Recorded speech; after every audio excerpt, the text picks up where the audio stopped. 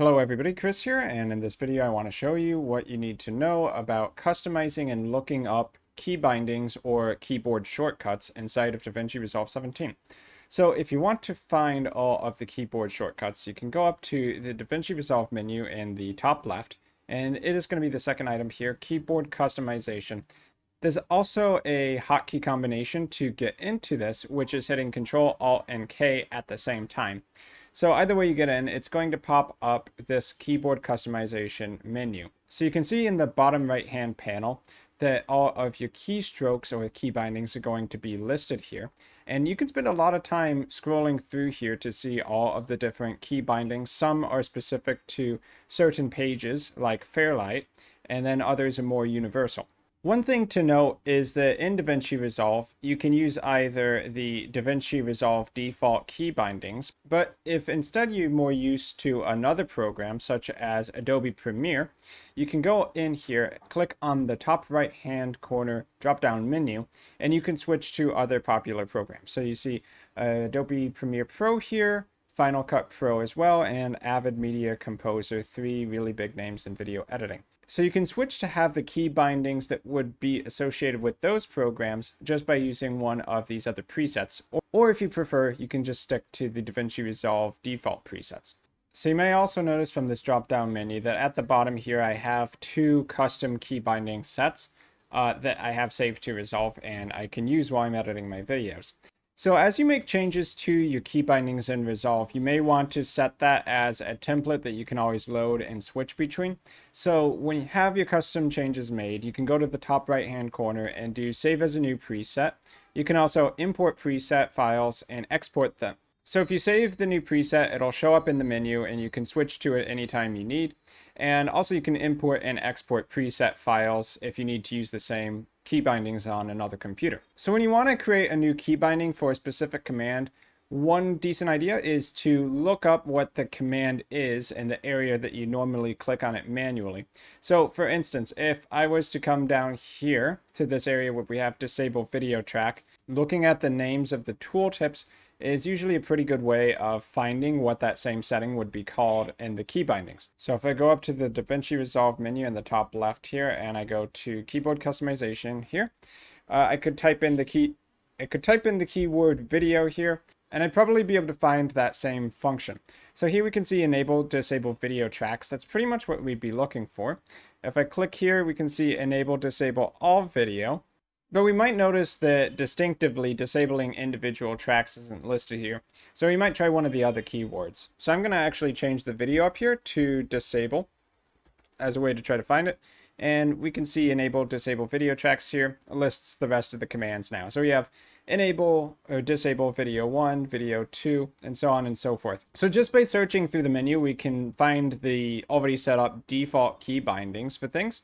And if we want to add a new key binding, we can hit the plus sign over here. Of course, to remove existing key bindings, you just click on the X for a pre-existing key binding. So if I hit the plus, I get a new box for the key binding, and while it's selected with the orange box, I just need to put in the key combination in order to make that same function happen. So just for the sake of argument, I'll do Alt and then 0 on the keyboard in order to set up this key binding. And when that's in, then you'll see it appear right here. So when you have your key binding set and you want to commit it, you can just go ahead and hit save here in the bottom right hand corner. And so we have our second key binding. Another way that you can find unused keys or to see what each key does is to look at this keyboard layout at the top. So if you click on a key, then you'll be able to see what this active key does depending on which window you're in. So the application will be the default, but then that same key might have a specific use in other areas such as the project manager or the Fairlight timeline or the edit timeline, since of course each of those pages are going to have different functions. Whenever you click on one key like a letter, you can also add in Shift or Control or Alt or even all three of them. And then you'd also be able to see all of the key bindings for that specific key combination. So obviously, if you throw in more of Control Shift and Alt, then there's going to be a lot more free space available. Though that would end up being a little bit trickier to use and possibly a harder combination to remember in general if you need to press 3 keys in order to get the same result. So if you ever run into the situation where you already have 2 key bindings, or maybe even one, and this keystroke column is too small for you, you can actually go over to the right side, and if you hover over it right around here, you're going to get this indicator where you can actually stretch the column and expand it more towards the left. So this may overlap the command area a bit, but what this allows you to do is to actually add more key bindings in. So this time I might go up here to the keyboard thing. So this time I might go up here to the keyboard layout and pick a couple keys that aren't assigned yet, and then I can assign it to this task. So now that I've picked one out, I'm just going to press those same keys. So Shift and the little apostrophe key. I got to make sure I left click on the box again. So Shift and then apostrophe. Okay, we have it back in. And there's even room to spare here. The keystroke column is very large, so we can still see that plus icon. I can't imagine you needing more than 3, but you can always push this a little bit more to the left if you have to. So if you just made a bunch of changes and one of them you didn't like, but you haven't hit save yet, then you can actually click on this menu here and go to modified to see keys that you've set but haven't saved yet. So you can come in here and delete the key bindings that you no longer need. As you can see there, the command disappeared entirely because I removed the only modified key bindings. So the rest are the originals, and that's why it disappeared from this list. So coming out of the keyboard customization menu now, one other place that you can, of course, easily find what the key bindings that are currently set for a lot of the resolve functions you're going to need while you're editing is the menu up on top. So for instance, if we go into the edit menu, you can see the key bindings that are associated with a lot of the really common edits that you're going to need to use.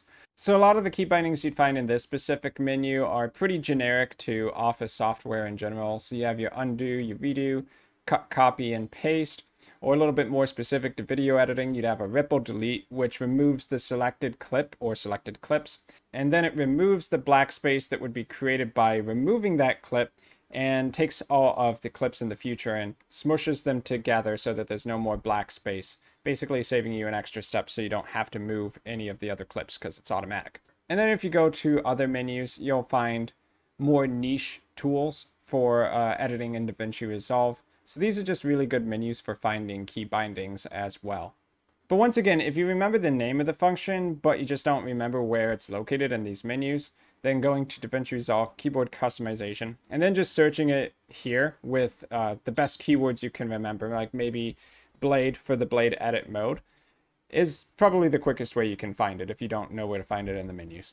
So that's pretty much it for how you can find and edit key bindings inside of DaVinci Resolve 17. I've been Chris. I hope all of you got something out of this video. Thanks for watching, and I will see you in my future video content.